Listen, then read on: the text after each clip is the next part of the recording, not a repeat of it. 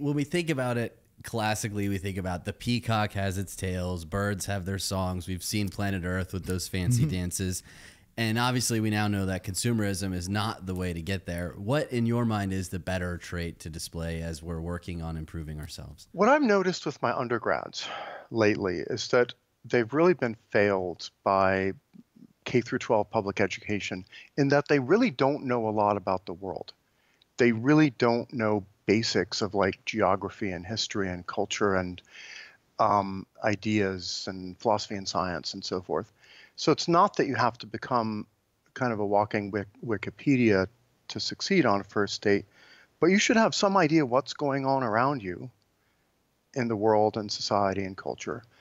And a lot of guys don't spend enough time doing that, thinking, hey, maybe I should like subscribe to The Economist and like read it for an hour a week, in which case you'll know more than 95% of guys about the state of the world. So I think general knowledge is a great way to show off intelligence and learning and just engagement with the world. I think I'm not a great dancer, but actually being able to dance is really valuable. A lot of women love to go dancing and love men to take them dancing, and a lot of guys suck at it and never even try. And they should do like a little Napoleon Dynamite and like practice in their room for a bit and at least get decent at that. And that'll go a long way. You were mentioning to learn the dance. It's to be willing to dance, to be willing to put yourself out there and allow the music to move you in a way that lets you feel good. That's certainly enough to get the girls giggling and want to be out there with you. Exactly. And that's, it's funny you should mention dancing, because one of the things we do on our boot camps here in LA is on Friday night, we take our clients out, and on the guy group programs, they dance, 4 of them dance in what we call a diamond.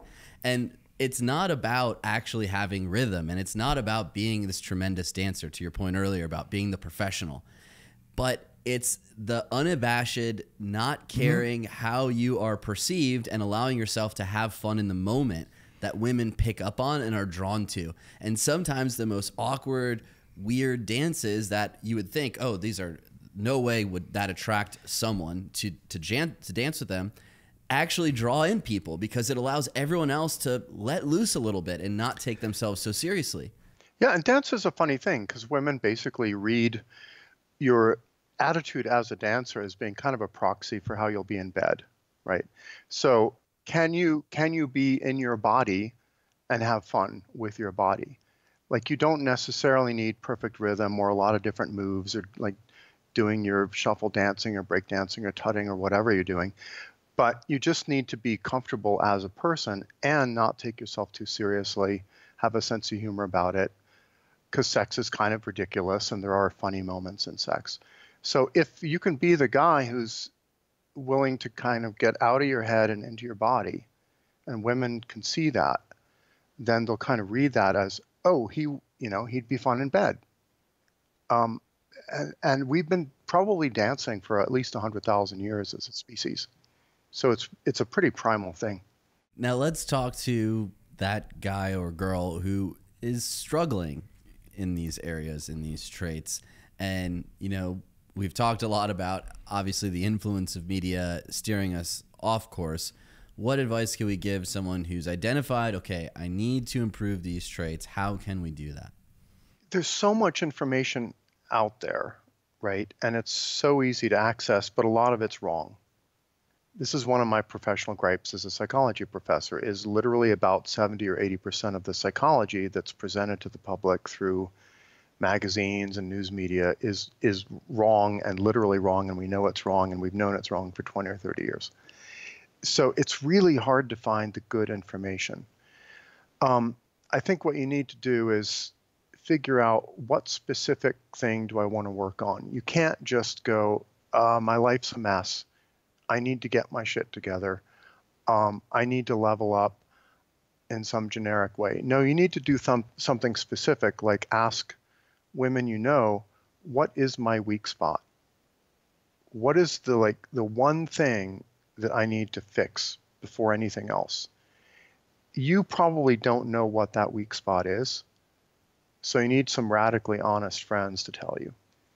And then you'll be depressed. You will be sad. You'll need to sit with that for a minute and then figure out, okay, like, what do I do about that?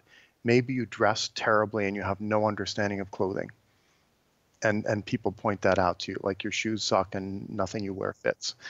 Then, okay, you need to learn about that. And you need to go on YouTube and watch some videos about it and read the right books and take advice. Or maybe somebody says, your sense of humor sucks and you make too many puns and you don't tell enough funny stories.